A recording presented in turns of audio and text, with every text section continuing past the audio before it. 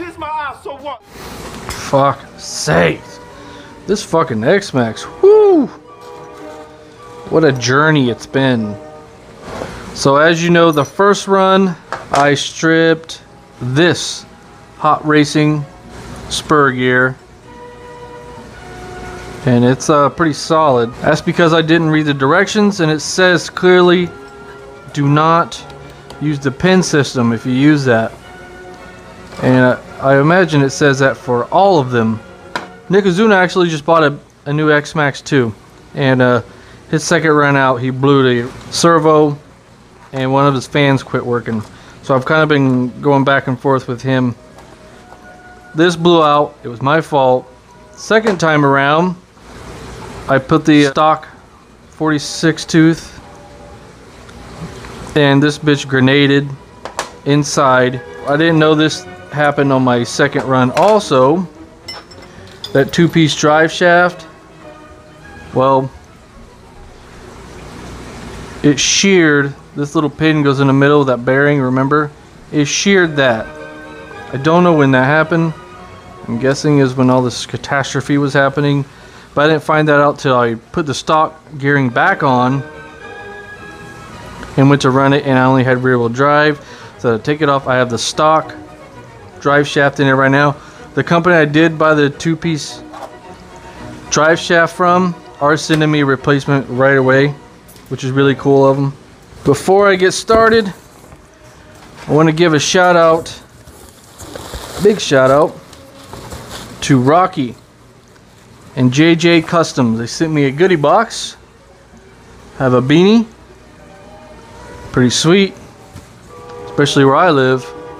Some RPM arms. I'm pretty sure these are for the Creighton. RPM Creighton arms. That is the shit. I got plenty of stickers.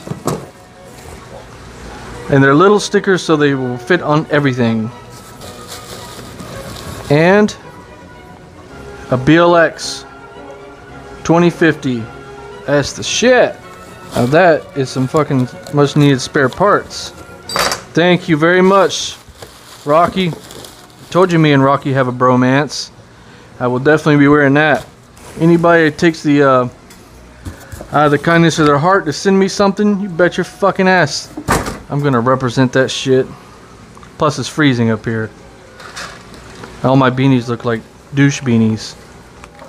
So I put the video you seen yesterday, I put the stock gearing back on. I put the punch level down and I ran it, and it ran fine. Now when that guy sends me to the new piece for the two-piece drive shaft, I'm still just gonna leave this in here until it fails or bends. I had overwhelming amount of help and suggestions, and I thank every single one of you. It was awesome. You guys were full of good tips. This one guy, I can't remember your name, I'll put it right here on the screen. You brought it to my attention that Hot Racing said do not use the pins. I'm sure a lot of people knew, but he's the one who told me. And sure enough, look on the website, look on the fucking directions like you're supposed to, but I'm an idiot. So I ordered a new spur from Amazon. It was supposed to be a Raiden Racing, but they sent me a Hot Racing again. So I guess we'll be trying this thing again. It is beefy. I got screws with it. I got a Atomic RC aluminum diff cover, and I bought a Atomic RC motor mount. Blue was the only one they had, so whatever. But that way I don't have any chances of flex from that plastic one, which I couldn't figure out what the problem was, and I assumed that was it.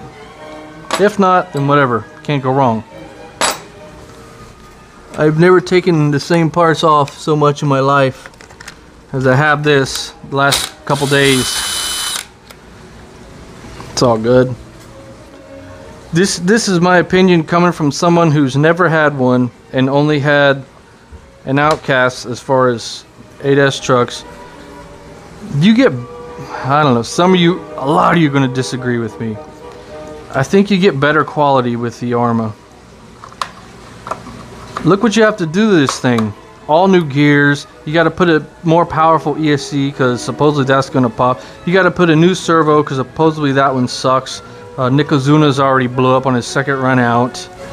It's just a pain in the ass. The Outcast, nothing. I broke a dog bone on it doing backflips. But you don't have to upgrade everything on the truck. It's the same price. But, you know, this probably won't break as much on flips. I keep telling myself that. It's not that I don't like this. I'm just being honest. Just being honest.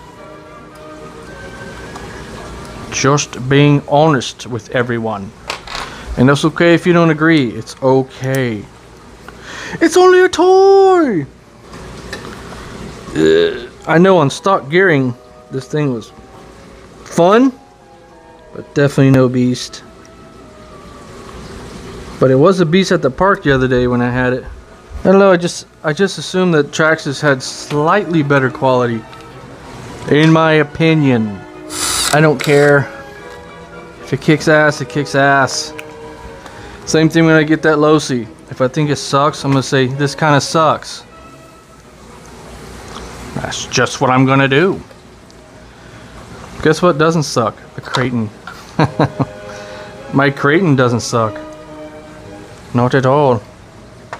Alright, get the fuck out of there. With your powdery ass gears. And that pissed me off too. I just don't know why the fuck. I just can't comprehend why a company would use these stupid powder gears on a truck with this kind of power. It makes me sick, to be honest with you. This shit costs so much money. Alright, I'm done complaining. No, I'm not done complaining. What the fuck? Why the fuck do you even put that? Alright, powder metal. That fucking Traxxas made you with. We'll make a fortune by selling these fools powdered metal. Then you have to buy upgraded parts. I love the size of this thing. Just get these little quirks figured out. Oh, the fans too. I know. I sound like a hoe complaining too much. Those fans suck balls. They died for Nicozunas on his, and they died for me too. But that's an easy upgrade item. But shouldn't have to. $1,000 car. $1,000 car, bro. Another hot racing spare.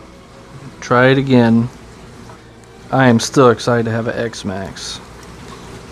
Part of the hobby, bro. Atomic Racing aluminum diff cover. I did have someone tell me they had problems with stripping spurs until they put this piece on. So pretty much anytime someone said, hey, I had that problem until I put this on, I bought that and now I'm putting them all on, so I shouldn't have that problem, right? So I'm thinking. Feels butter smooth. Butter smooth.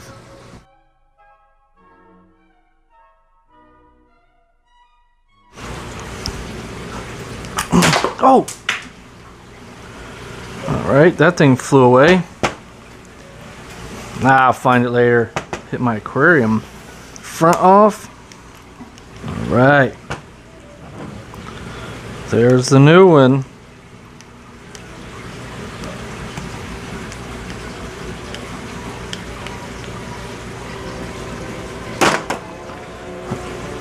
Looks nice. Looks pretty.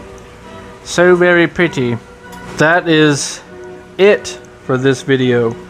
Because I don't have the washers and I want to do it properly, I go underneath the chassis that the new screws will go through that screw into this, and I want to do it right, but I work this week any damn way, so it's not like I can go run this thing.